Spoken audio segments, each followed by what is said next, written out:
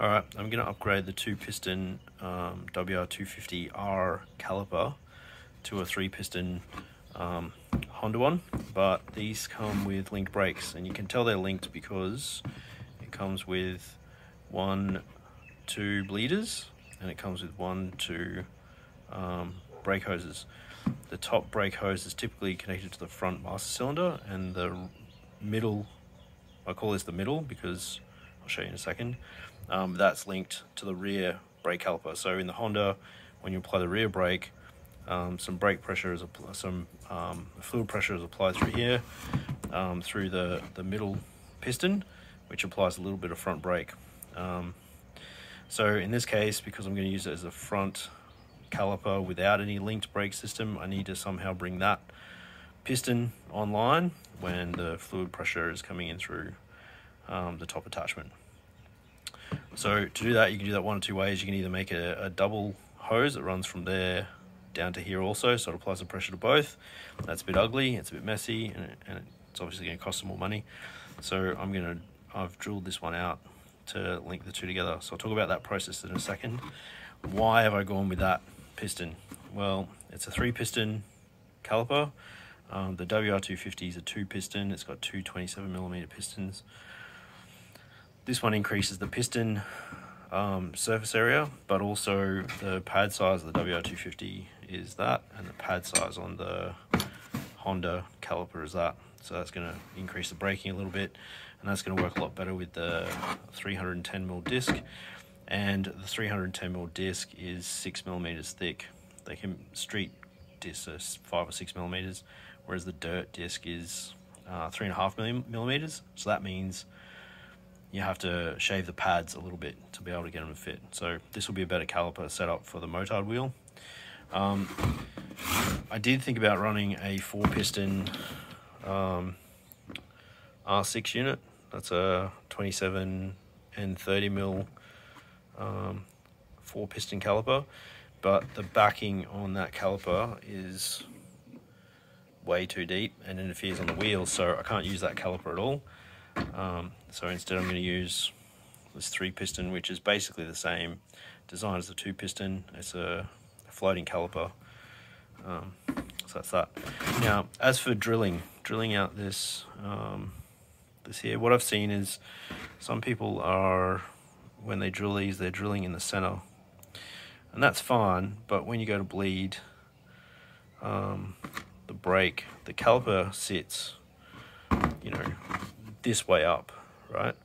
So any air that's in that piston is going to sit up in that top edge, and it does have another bleed screw over here, but just to make sure that I've got maximum ability to get the air out of it, I've drilled this one up in the top side.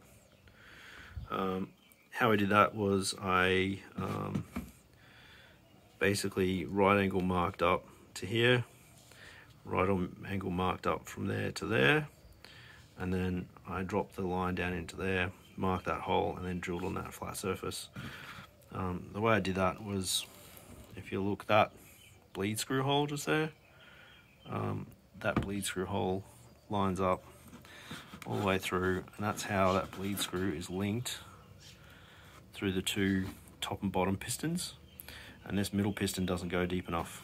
So essentially what you're doing is you're just drilling through the base of this center piston until it links up with this gallery which runs between the top and bottom piston. It's not about flow, because the fluid volume doesn't change real much when you apply the brakes. It's about pressure. This gallery through here is somewhere between a 2.5 and 3mm hole. So I've used a 2mm, then a 2.5, then a 3mm to gradually step that up to make sure I got it as close to being on center as I could. And hey presto, that is drilled through. And I don't know if you can see, but I was off by about 0.5 millimeter. But because I've gone to a 3mm drill bit, and it's a little bit bigger than the gallery is, it's worked out pretty good. So that's that. To get this thing apart, it's just literally one chunk of aluminium and bolted to another chunk of aluminium. You just knock the 3 bolts off the back of that, that comes apart, knock the pistons out, knock the seals out. One thing I will say is if you're going to drill right over this side like I did, you got to be really careful that you don't nick or score the bore of the piston. I managed to do mine in the bench drill. Just tried to find the flattest surface and then put it in the drill clamp with a bit of timber underneath it. Because of the depth of that and the shortness of those tiny little bits, I had to put the bit in the bore and then bring it up to the drill bit, to the drill chuck, tighten the drill chuck on the drill. So just a lot of care, a lot of patience. Just take your time, and there you go. And with that being at the top there, you can see that other bleed hole is up in the top of that, and that hole there into that gallery. That should try and minimize the amount of air bubbles that can get caught in the top portion of this piston. So there you go. It's not terribly difficult. It's taken me a little while to get around to doing it, but yeah, it's done the job. So now what I'll do is I'll just blank off this, and I'll blank off that, and then this will just be one brake hose onto there, one bleed screw there, and then that'll be that. I don't know, maybe I will leave that with a bleed screw in it. Maybe, we'll see. But that's that. Next step for this is to give this a proper service. It needs a bit of a clean. It's a bit gungy. Then I'll do a reassembly, and then I can front that up to the new 19-inch wheel. Has a 320mm disc. Knock off the puny little WR caliper and build a bracket that's going to attach that caliper to the side of there.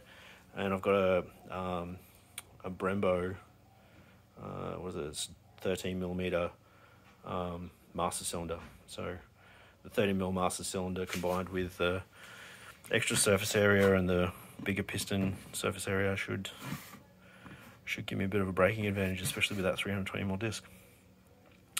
So there we go. That's what we're up to.